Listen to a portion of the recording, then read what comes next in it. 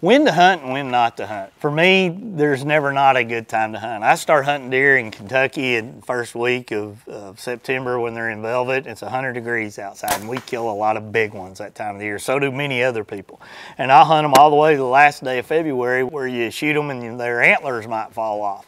And the strategies between the day I start and the day I end are vastly different as you go through the entire year, the entire process. And what we may be doing in Texas at X day is totally going to be different in Michigan, and you always have to keep that in mind.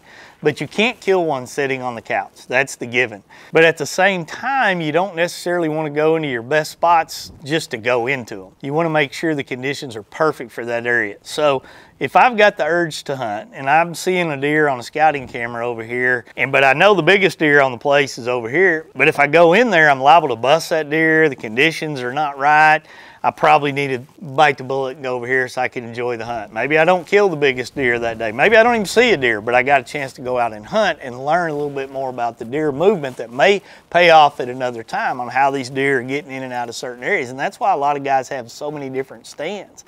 You fast forward through all of those mindsets and you get into the rut versus the pre-rut versus the post-rut. The pre and the post, those are windows of time that I think are very rough to decide, because deer rut for a long period of time. Not all does are bred on X day. We've got a bunch of urban deer where I live. The first doe is going to be bred about Halloween, and the last doe is going to be bred about mid-January. And there's rutting activity all during that window. Yes, there are peaks. Yes, there are conditions that we see more rutting activity than others, but there's a rut and there's a doe in heat that's susceptible to being bred any given time during that period. And so as a hunter, you want to play those prevailing winds. You want to get in areas of high percentage. You want to sneak in and out of those stands all the time and just hunt. Don't sit there and wait and think that because somebody wrote a book or somebody wrote a phase that says chances of killing one in this lull or this dead period are slim. Yeah, it may not be as good as they are at other times, but I promise you when you're sitting on the couch, you got zero chance to kill a deer.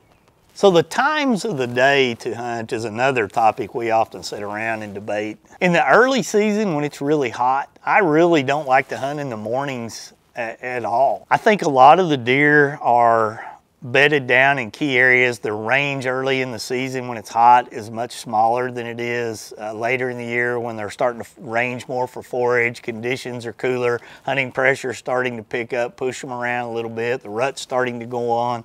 But early in the year, I think that deer kind of stay in a much smaller area. They know where their food source is, they know where they're going to water, and they know where they're going to bed. They're going to run around in a bachelor group in a lot of those situations. And by hunting in the morning and trying to sneak into those key areas, a lot of times you can push them out. But in the evenings, you slide in there 2 or 3 hours before dark, get up in your stand. You're probably going to have a pretty good period of no action, and then that last 45 minutes, chaos can break loose. I mean, I've seen it in Kansas one time. We were sitting there glassing deer hundreds and hundreds of yards away, waiting for that sun to get low. We had a big soybean field behind us. All of a sudden, that shade line got right out in that field, and all these deer started coming in waves. They were headed to water, they were headed to that soybean field. It was early in the season, probably 95 degrees. Big bucks, little bucks. We were muzzleloader hunting, and we had a big one stopped just perfect, sitting under a tree, and it all paid out for an evening hunt.